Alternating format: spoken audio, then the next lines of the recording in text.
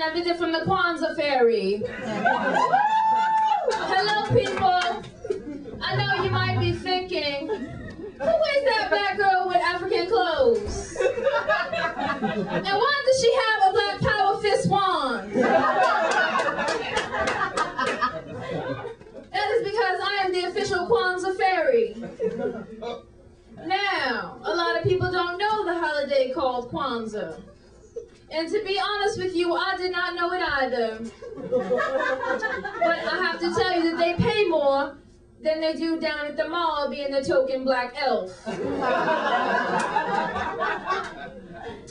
Now, Kwanzaa was created by a man named Dr. Karanga. He had decided that no black child should think that a fat white man brought presents to his house. That in fact we needed our own made-up holiday. So he created Kwanzaa. Now we all know Santa Claus couldn't fit into an apartment building, and that the NYPD would probably shoot him before he was able to make his first delivery. Don't kill the messenger. Now I would like to share with you some of the magic powers of my Black Power Fist Kwanzaa wand.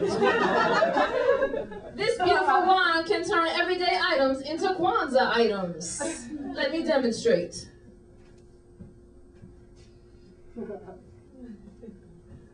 Here we have regular white bread.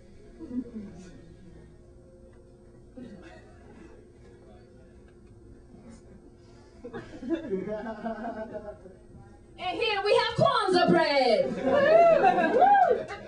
Notice the color change.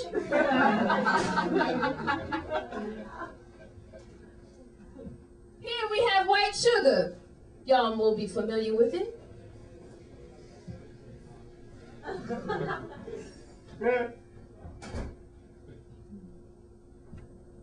Here we have Kwanzaa sugar.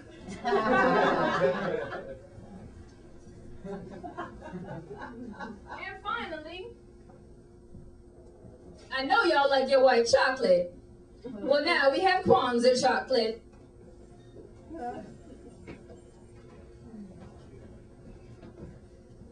Kwanzaa chocolate. Pass it around.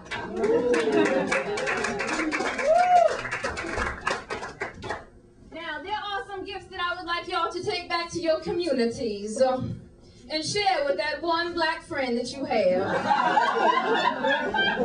Happy, happy, happy Kwanzaa.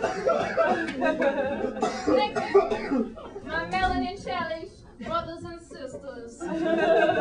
Happy, happy Kwanzaa.